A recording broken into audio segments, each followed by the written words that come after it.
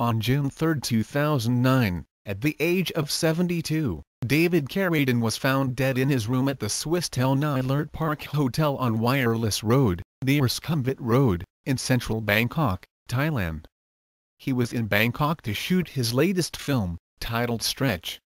A police official said that Carradine was found hanging by a rope naked in the room's closet, causing immediate speculation that his death was suicide.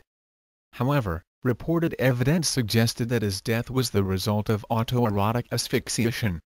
2 autopsies were conducted, one involving the celebrity pathologist Pornthip Jinasanan, and concluded that the death was not a suicide.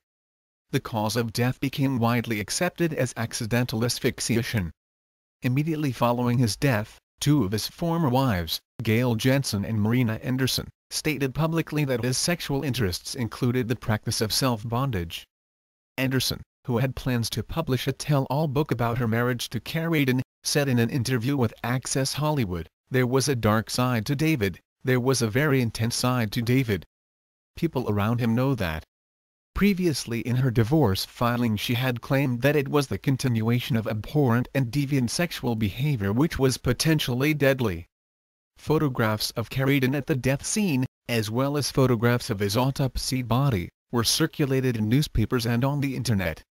His family, represented by his brothers, Keith and Robert, pleaded with the public and the press to let them mourn their loved one in peace.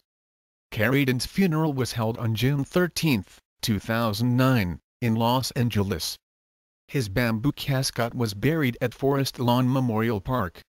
Among the many stars and family members who attended his private memorial were Tom Selleck, Lucy Liu, Francis Fisher, James Cromwell, Steve Railsback, and Chris Potter. His grave was marked on December 3, 2009. The monument proclaimed him to be the Barefoot Legend, and included a quote from Paint, a song he wrote and performed as the theme to Sonny Boy, as an epitaph.